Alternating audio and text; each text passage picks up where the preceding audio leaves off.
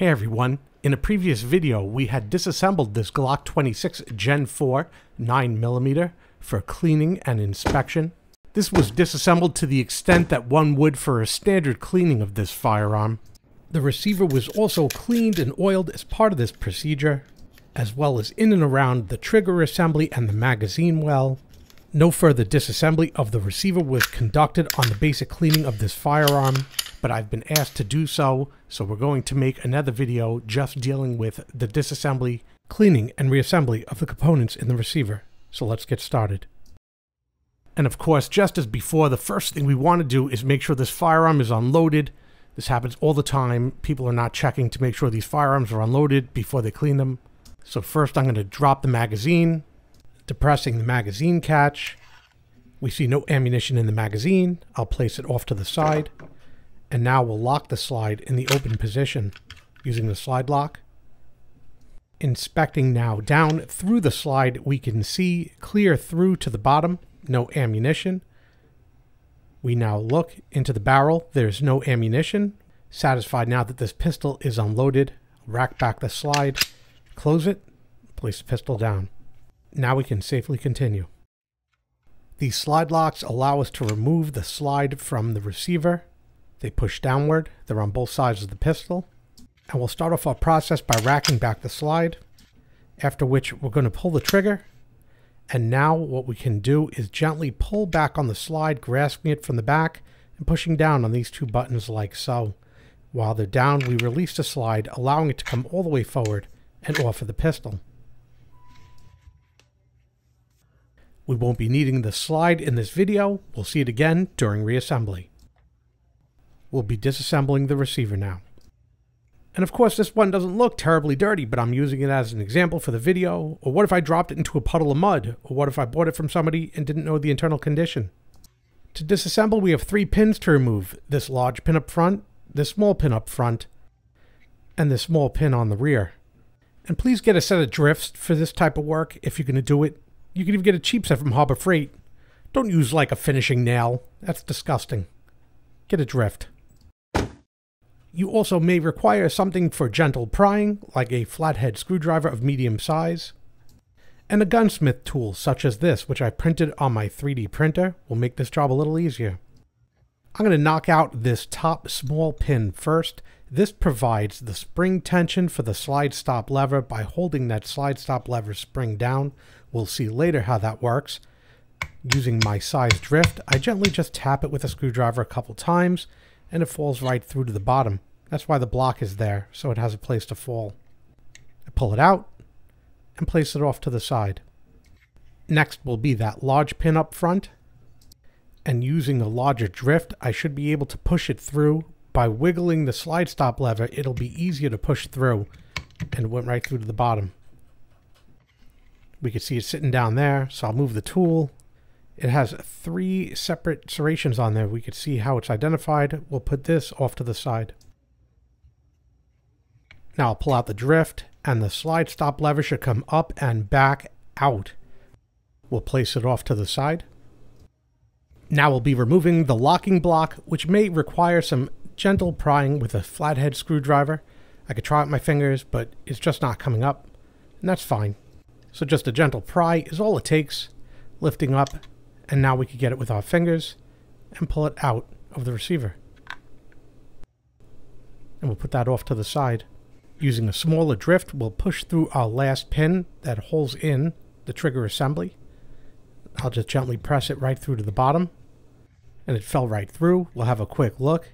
It is a smooth and plastic pin. And we'll put that off to the side. Now we'll remove the drift.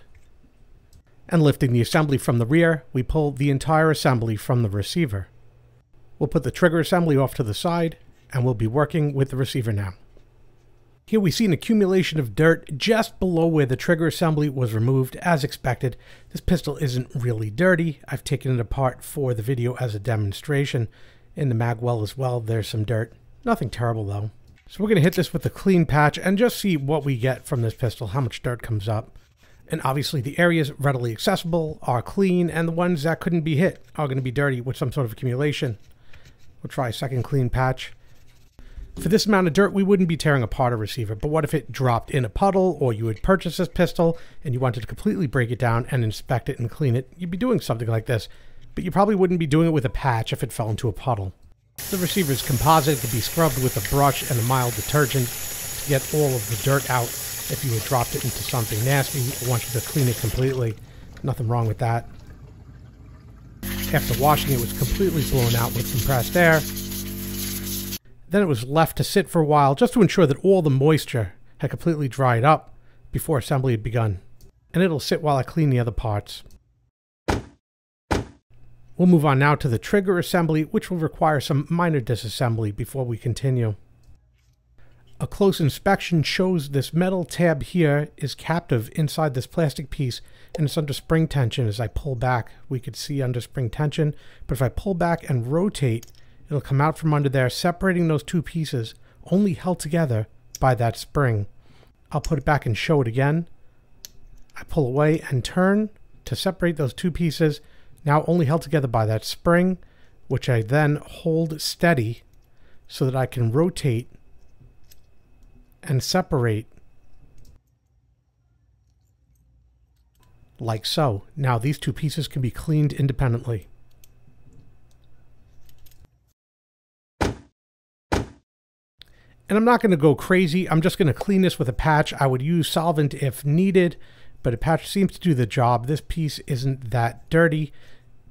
There is one section that I will point out that gets dirtier than the rest, and that is this bend just behind the trigger. We see a lot of dirt coming off of that. Other than that, I'll continue to clean it till all the dirt is gone, since we don't do this that often, and that'll be it.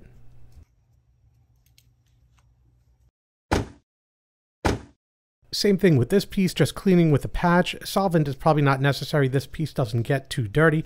Just remembering not to bend or break anything or overstretch anything, as this is a precision part. Same thing applies for the locking block. Just clean up with a patch and inspect. Use solvent if necessary. Most of this piece is readily accessible, so most of it's going to be clean anyway. Just the underside and the rear might have some accumulation on it.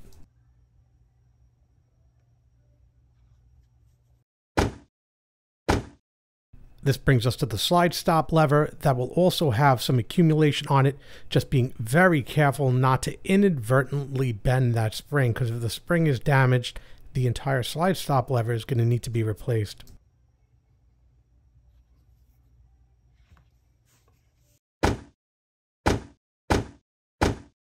The 3 pins will be gently cleaned and inspected for damage. If the pins are damaged in any way, they should be replaced.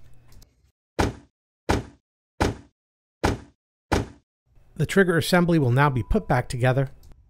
We see how everything will normally line up. Inside here we could see that spring, so we turn it over and shake it, and then put our finger under it to hold the spring upward. That spring will connect back through this hole. It's a little bit of an exercise to set everything up to make it lock in, especially through a camera. We see once the spring is through, it should look just like this. Now, with everything in position, we could pull and turn this piece so it goes under that plastic piece and straighten out. And that completes the reassembly of the trigger assembly. And this brings us back to the receiver as we start to assemble everything back together. The trigger lowered in first into the trigger well. Once that's started, the rear of the assembly can be pushed into its position, and then down, locking it into position, completing the reinstallation of the trigger assembly. Giving everything a quick once over, making sure everything looks good. We proceed to install the rear pin, that's the small plastic pin, into position. I'm able to push it in with my fingers, and then push it in flush using a drift slightly bigger than the pin. Setting it just like that. We look at the other side and see if the pin is seated properly. With the pin installed, we move on to the next portion of the assembly. Next will be the locking block, which we will orient in the correct position, pressing down with our thumb and pushing into position. It goes in with little resistance. This top pin is used to provide pressure against the spring and must be installed on the next step before this piece is installed, So we install the top pin now by pushing it straight through to the other side. I could press it flush with a slightly larger drift very gently, and now it's in position. We see how that pin is now here, situated to hold tension on the spring for our next piece. We can see as I slowly push in the slide lock how that spring gets compressed. I'll do it a couple more times so we can see close up. Pushing it in, the spring compresses downward. If we put the slide lock in first and then that pin, it would get stuck on that spring and bend. So now I'll place the slide lock in and install the pin. Sometimes I have to wiggle the slide lock, sometimes I get lucky, but I always install the pin and remove the pin from the same direction.